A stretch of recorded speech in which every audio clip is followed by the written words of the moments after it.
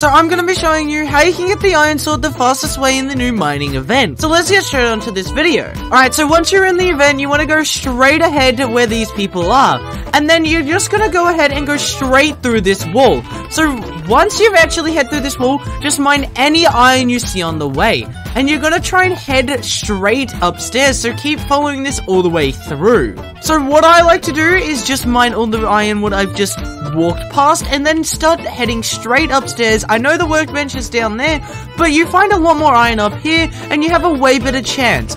And I usually just turn straight right, since I usually find more this way. Unfortunately, you have to mine this wall right here where there's gold on it, but you should get enough iron in this room. So I've already got 20, and it's already only been around 50 seconds, and I already nearly have enough. I just need one more node. So I've just found that one last node, so now I'm gonna go out this way. So I've basically just done a massive loop, and then you can just jump straight down here, and then you can go ahead and go to your workbench and craft that iron sword in around 1 minute exactly.